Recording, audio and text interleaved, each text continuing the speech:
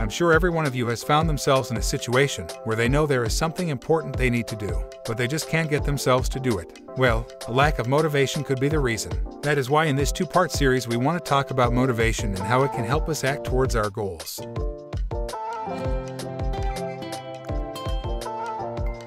Motivation can be defined as a mental process that enables us to initiate, control, maintain, and evaluate actions. We need motivation for every move we make. Therefore, it is a critical factor if we want to get ourselves to do the work that brings us closer to our goals. But how does motivation lead to action? One way to look at the connection between motivation and action is the Rubicon model. The model consists of 4 stages: the pre-decisional, the pre-actional, the actional, and the post-actional stage. During the pre-decisional stage, we make up our mind about which of our many wishes we want to pursue next. For example, whether we want to watch the next episode on Netflix after the first one ends, or get up and finish our homework assignment. We generally decide on one option based on 2 aspects that the individual subjectively assesses: how desirable a goal is, and how likely they think it is that they will reach this goal.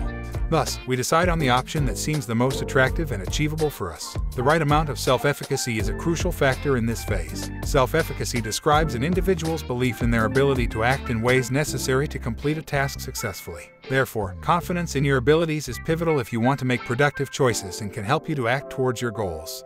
The second stage of the Rubicon model is the pre-actional stage.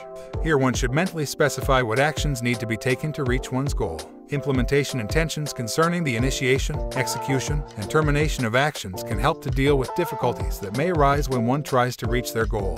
Thirdly, the actional phase takes place. Here, one finally starts to act on their plans. Goal-oriented actions are initiated and should be continued until the desired goal is achieved. The right amount of effort and endurance is needed to complete the task successfully. Additionally, one needs to overcome distractions that can tempt the individual to abandon their activity. Reaching a state of flow is desirable in this phase. A flow experience describes a mental state where you lose yourself in an activity so much so that your attention seems to be fully focused on the current task and time seems to fly by. Lastly, in the post-actional stage, you evaluate the whole process that just took place. The outcome of the process is compared to the expectations formed in the pre-actional phase. You think about your efforts and the results, failures, or successes that followed. Motivation is needed to carry out this evaluation thoroughly. This process can help you understand your struggles and how you can successfully deal with them in the future.